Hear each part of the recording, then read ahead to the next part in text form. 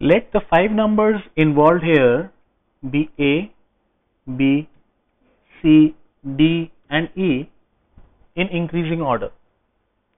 Now definitely when I talk about my lowest sum, this has to be nothing but A plus B plus C,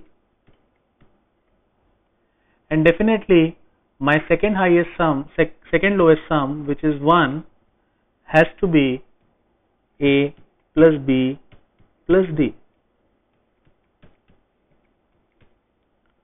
If I simply subtract these two equations, I get D minus C has to be 9. Similarly, my highest sum 23 has to be C plus D plus E, and my second highest sum 19 has to be B plus D plus E, from where I can very clearly see that C minus B has to be 4. So there is a difference of 4 units between C and B, and there is a difference of 9 units between D and C. Now when I talk about the third sum, which is 3, how can this be obtained? This can be obtained in two ways. First is if I take B plus C plus D.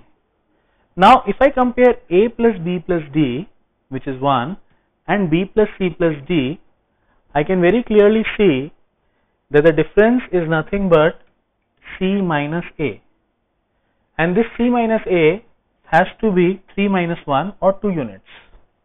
But since I already know that C minus B is 4 units, C minus A has to be more than that, cannot be 2. Therefore 3 cannot be B plus C plus D. It has to be the only other option, which is A plus B plus E.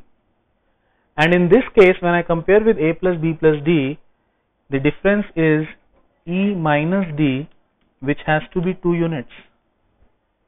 Thus I come to know that the difference between E and D is 2 units. Now when I combine the information that D minus C is 9 and E minus D is 2 with the fact that C plus D plus E is 23, very clearly I can derive from here that C has to be nothing but exactly 1 unit. When C is 1, it is very clear that D is 10 and E has to be 12 units. Similarly, working back, I come to know that if C is 1, B has to be minus 3, and if again I put these values in A plus B plus C equal to minus 8, I get to know that A has to be